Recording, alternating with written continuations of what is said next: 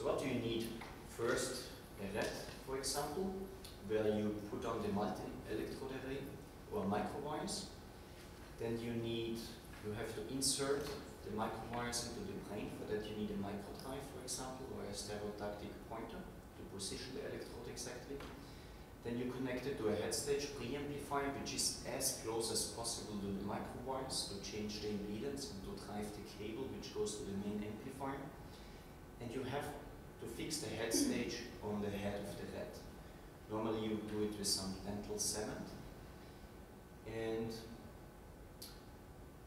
then the head stage amplifier is connected to a main amplification unit, which is doing the high sampling with, for example, 40 kilohertz.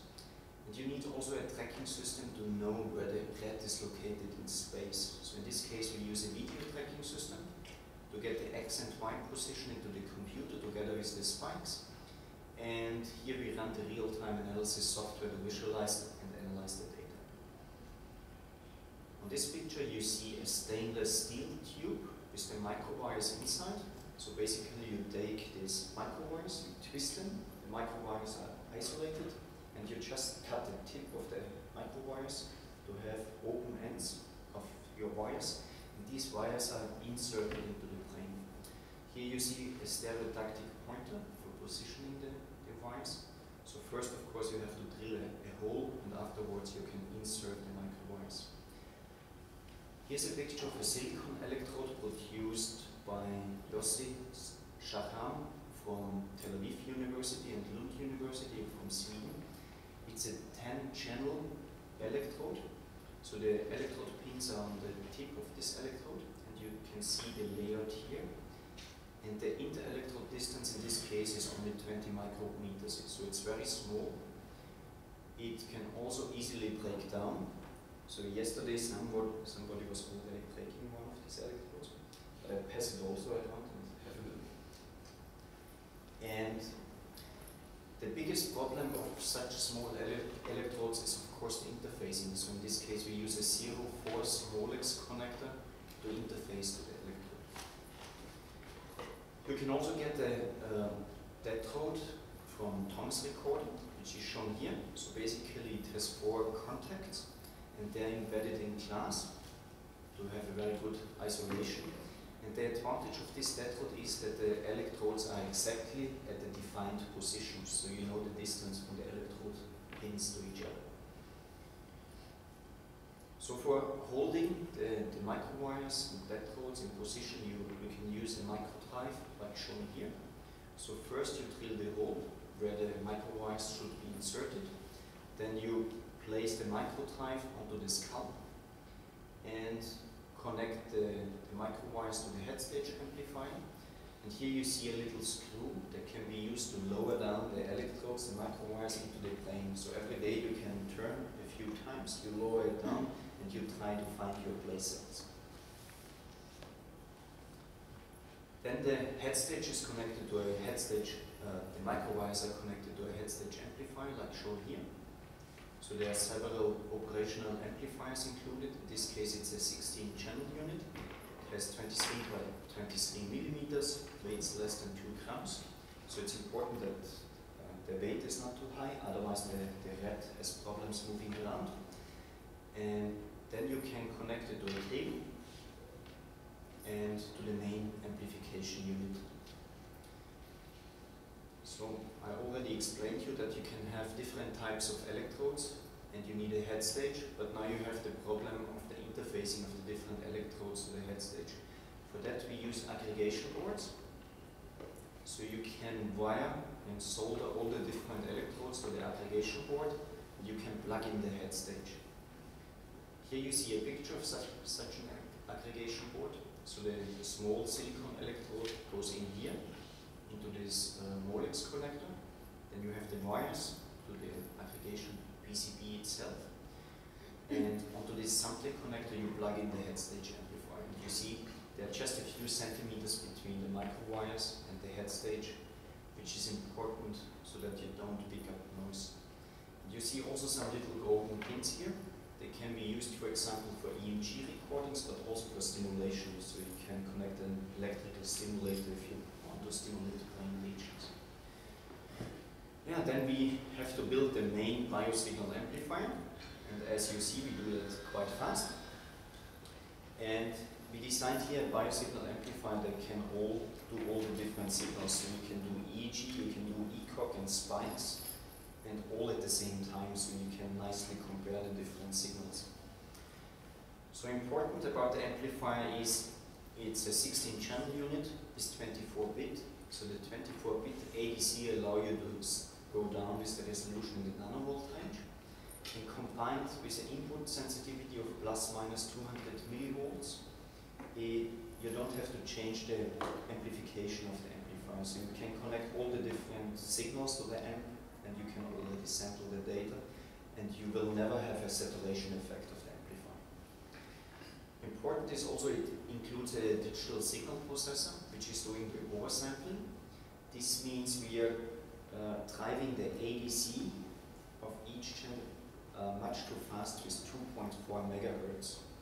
And then we take 20,000 samples, we average all the 20,000 samples together to have just one sample, and this reduces the noise a lot. So the noise, or the signal to noise ratio, is improved because of the oversampling by a factor of 138, which is very effective. And George Ogerman told me on Friday that at the University of Washington they did recently a gamma recording, a EEG recording with our active electrodes and this amplifier up to several hundred hertz. Because of this oversampling technique, you can still measure this gamma activity, which is well below 1 microvolt. It's very small in this frequency range. Then for the amplifier, we provide also different software programming environments. So the most flexible one, but also the most difficult one, is the C++ application programming interface, which allows you to interface the amplifier directly from your software. This is used, for example, in BCI 2000 for the interfacing. Then you can also use MATLAB. This is much faster and easier, but of course you need MATLAB, with the advantage that you can also use, for example, the signal processing or the neural network toolbox, depending on what you plan to do. And you're just coding MATLAB scripts. And maybe the easiest and most flexible one to start is the Simulink environment, where you can build Simulink block diagrams. So this little block here is representing, for example, the amplifier. It's reading the data into Simulink. And then you can add other blocks for storing the data in MATLAB format. You can add parameter estimation blocks. But you can also use all the standard blocks of Simulink, so you can quite flexible and fast design your environment. And we provide also drivers for LabVIEW and Linux. This is another amplifier that we finished recently. It's a 256-channel device, which is especially important for ECoG recordings, where you are using larger grids to pick up the activity. So here's one from g.tec with 864 electrodes in this case, and the inter-electrode distance is 1 centimeter. I can also pass it around.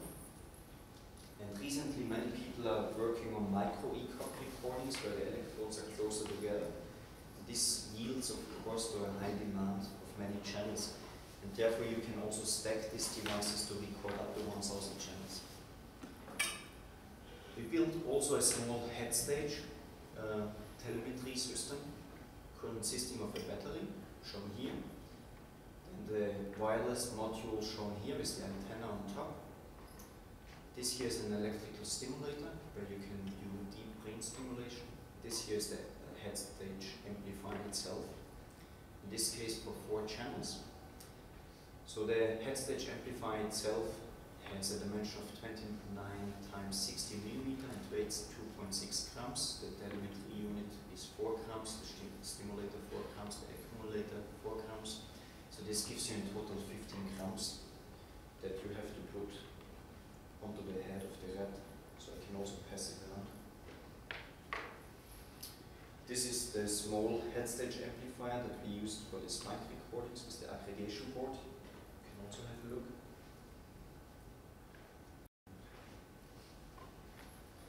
So the unit includes a 12-bit ADC, and each channel is 15 kilohertz. So in this case we use only 12-bit because 24-bit converters need a lot of energy, which is not possible to have it on such a small board. We have a bandpass between 1 Hz and 8 kilohertz. This is a standard setting for spike recordings. Input sensitivity is plus minus 2 millivolt. So spikes have approximately an amplitude of 100 microvolts. It works for 2 hours and it's using 2.4 gigahertz technology for transmitting the data. And we need only 10% of the power of traditional Bluetooth devices, which is important so that you have a longer recording time, and it's 6 times faster than Bluetooth.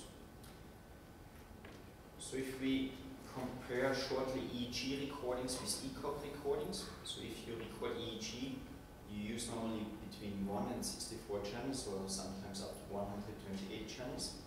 And the signal amplitudes are normally around 50 to 60 microvolts. And the frequency range is from DC up to 40 Hz, more or less. The biggest disadvantage is the low signal-to-noise ratio, but it gives you a very high temporal resolution. That's a big advantage of EEG. If we look at ECoG recordings, we see here in the X-ray image the electrode grid with red dots. So here you see the electrode grid is under the duromater. This is this white skin that you can see here. The wires are coming out. And ECoG amplitudes are about 10 times larger than EEG amplitudes. Therefore, they are much easier to record. You have also the advantage that you don't have muscle artifacts or eye movement in the ECoG recording. And the frequency goes up to 200 Hz or even higher, so you can very nicely record gamma activity. And beside the high temporal resolution, you get also a very high spatial resolution with ECoG recordings. So here you see an image of the head. On top is the scalp, where you normally place the EEG electrodes. Then you have some soft tissue, the scalp, the duromater, and below you can place the ECoG grid, for example. And the distance from here to the ECoG grid is about 1 inch, which is quite amazing. So if you think about your brain, it's much smaller than you would guess from your head. Here this trace is a normal ECoG recording that we have for about 1 second. It shows some alpha activity, and if we calculate the power spectral density of it, we see here the power spectrum, and we find a peak around 10 Hz, indicating the alpha activity. And if you perform, for example, a motor movement imagination, and this alpha activity is decreasing, and you see also this decrease in the red line of the power spectrum. So basically you find the same changes like in the EEG data, also in the ECoG data, and you can use it for a brain-computer interface. A big advantage of the EEG is that we know where we should place the EEG electrodes. If I'm moving, for example, my right hand, I know my left hemisphere is activated, and therefore I'm placing the electrodes around electrode position C3.